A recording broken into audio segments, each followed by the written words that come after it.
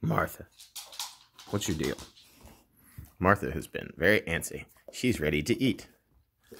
She says, "Feed me, Daddy. Feed me, Daddy." And I say, "No, I don't do what you tell me to do." Right.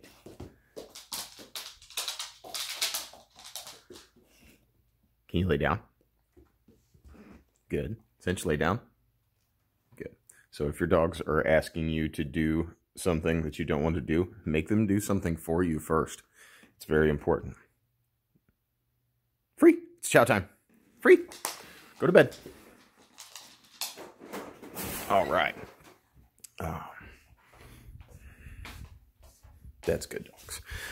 So we will try our best to do a video about how to get your dogs to go to bed like that as soon as we can. I wanted to talk about one thing while I have you. We were talking about feeding the other day in the video, and we were talking about how, like, why we should only be feeding potentially 1 or 2 times a day. And dogs, just like humans, have a circadian rhythm, and their organs work in a certain, they work according to what time of day it is. And just like ourselves, after about 7 o'clock, the, I guess it's the pancreas, kind of goes into a hibernation mode. And so eating after that period of time is really bad for them because it messes with their blood sugar. It'll cause them to gain weight. So if you feed them once a day, that's good. Because then chances are you're not going to be doing it after 7 o'clock. So don't feed your dogs after 7 o'clock. The other thing is we were going to talk about the difference between bowl feeding and free feeding. And free feeding is actually really not great for your dogs because what it does is it allows the dog to come in and hijack their metabolism, because if your metabolism only gets the opportunity to rise when you feed and then fast. Just the same as we, and the reason the Americans are so unhealthy is because we eat 6 meals a day, and we eat from 6 o'clock in the morning when we wake up till midnight, or 10 or 11 o'clock at night whenever we go to sleep. And what it does is it doesn't give our body enough time to actually use the energy that it's putting in. And our body stays in this digestive mode where it's causing us to digest.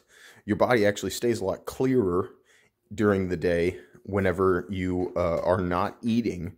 Whenever you're fasting, your body actually will have more focus, more physical focus and mental focus, because that's simulating preparing you for the hunt. And dogs definitely have that as well. So when you're dealing with energy issues, if your dogs are too rambunctious or something like that, then that might be a time to feed them, because it might calm down their, it might calm them down, so because their body goes into digestion mode. And once your body goes into digestion mode, the body wants to rest because it wants to focus all of its energy on digesting the food. So if we go ahead and feed our dogs once a day, our dogs will be fitter, leaner, healthier overall. It'll help their body go into the stages where the body will digest all of the damaged cells, in a fasting state. And you can get into that fasting state every day if you can. That's what intermittent fasters do.